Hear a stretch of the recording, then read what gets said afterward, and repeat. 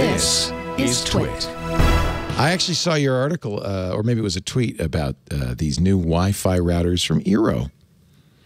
Yes. So this is a 2,000-word review, and I feel like it didn't even cover all the things one should cover. That's how crazy. Well, there's one thing right up top, 6E, right? Right. So that's because I'm not a gadget nerd. I'm just a nerd. I'm mostly excited by the fact that this year we're getting Wi-Fi 6E, which, to be honest, is not exciting in the sense that we can use it today because there's not a lot of 6E capable devices. But it's awesome because we have 1,200 megahertz of unlicensed spectrum for Wi-Fi that we can use, which is amazing. So where is it 6 gigs? Where is the 6E spectrum? It's in this. It's technically in the 5.6 to something, but it's in the. It's called the 6 gigahertz band. So it's a very high. So, you know, first I thought when they started doing 5 gigahertz, I thought, well, that's going to be so high, it's not going to go anywhere. But that's actually turns out to be its real benefit because it doesn't go through walls. You don't get interference from neighbors or anybody. Or yourself. And 6 is even better because you get these wide channel widths. So this Eero, it supports 160 megahertz channels, which basically means you can pack a whole bunch of information in those megahertz and just send it all in one go, like a really big dump truck full of stuff, full of data. How much is it? 160 megahertz wide channels. So the entire FM band is 20 megahertz. Yeah. The entire AM band, I think, is 200 kilohertz. So that's a lot. You could get all the AM, FM stations on there and then some. Wow. Wow. That's pretty good. But like 5G, it's up there. So it does attenuate. It doesn't go through walls. This is a short distance for prime usage. But so there's Orbi, Linksys, Asus, they all have these routers out. So this is just the latest is Eero's routers. And I like Eero, I'm testing them now. Yeah. Miss Stacey, a lot of people do. They're user-friendly. Yeah. I've heard you say a couple of times short distance. So what exactly is considered short distance when you're talking about this particular wavelength? It depends on your environment. But think a couple of feet. Think not tens of feet, like 10 feet. It's a room. 10 feet. It's basically a room. Just a room. Yeah. So, but that's good because you don't, if you have a neighbor in an apartment next to you or even a house nowadays, people blast their Wi-Fi. Yeah. That won't interfere with yours. Okay. Do you have any 6E devices?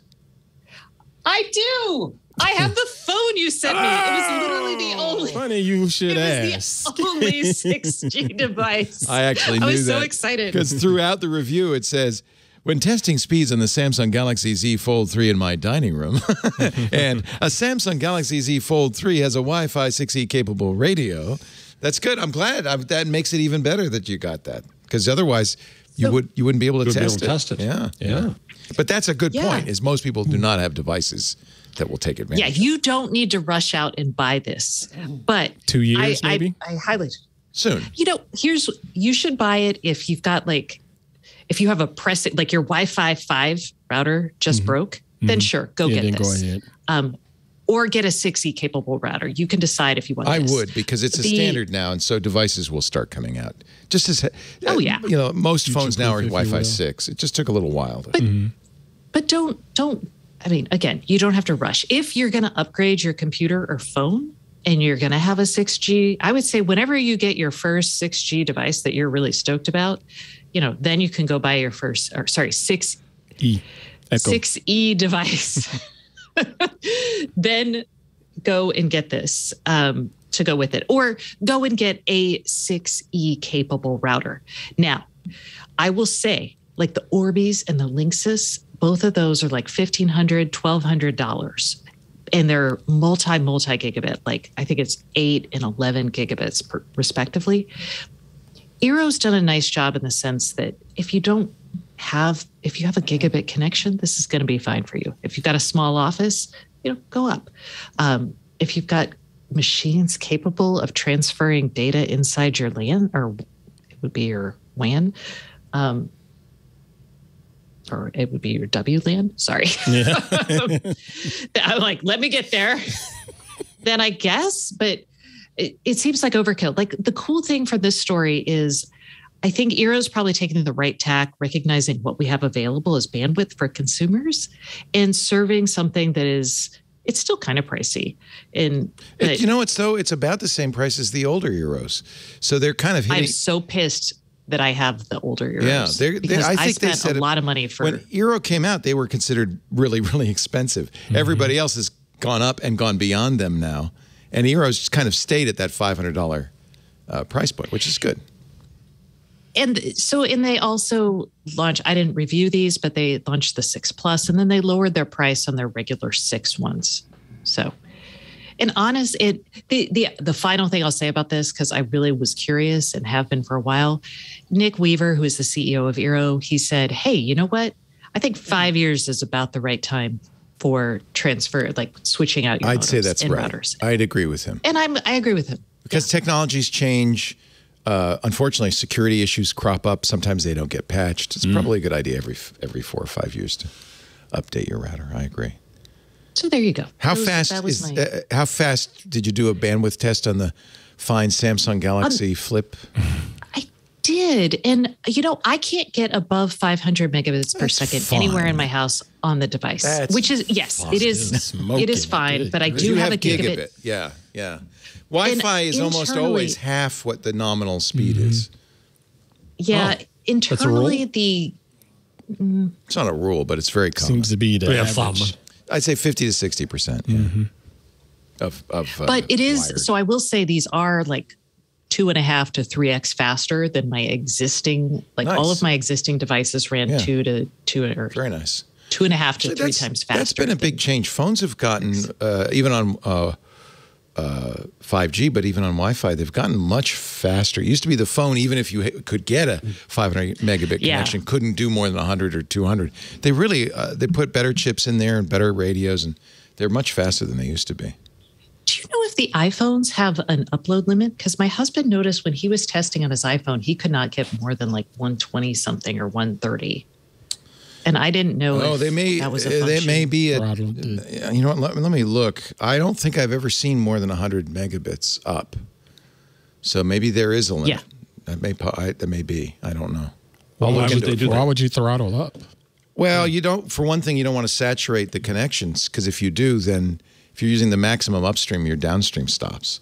So, but it also probably is to save money. I don't know. I'll investigate. That's a good question. I do not know. I'm actually pretty excited because the new Macs, the Mac Studios, and some of the M1s support 10 gigabit Ethernet. And we, as it turns out, have 10 gigabit symmetric internet from Sonic, which nothing we've had has been able to use. but I now can. So I asked Russell, I said, is there any way I can get a 10 gigabit drop in my office? He said, yes. So we'll see. I will be. So you're going to load a bunch of shows simultaneously well, he in said 8K? It doesn't really matter because there's no website going to be able to keep up anyway. But, faster's always better. We are at the point now where we're really as fast as any website ever is going to be, I think. But yeah, if you're downloading something from a very fast site. Actually, you know what he said? That the Google Drive storage, our editors have 10 gigabit at their desktops as well. And he's noticed that the Google Drive uploads are very fast. Not 10 maybe, but much gigabits faster. So yeah, you can. So here we go. Support Scooter X on the job from our chat room. iPhone Wi-Fi specifications. Channel bandwidth. Does this say what this just says what they can do? Oh yeah, here we go. Maximum data rate. It does look like on BGNN is this up or down? Well, I don't know. I'll have to. It's hard to tell. I have to look at this more carefully. It may just be a weird thing on his phone. I don't know. But you should try it with the Samsung Galaxy Z Flip 3. See how it works. I did. What's the upstream? It works really well. Hold on. Let me go back to my... I do not realize off the top of my head. Upstream was... hold on. Which is the right one? 341 Wow. megabits per second up. Going up? It was pretty. Good. Wow. I was like, I could film a movie on my Samsung Stream it Galaxy Z live. Fold 3. Stream it live.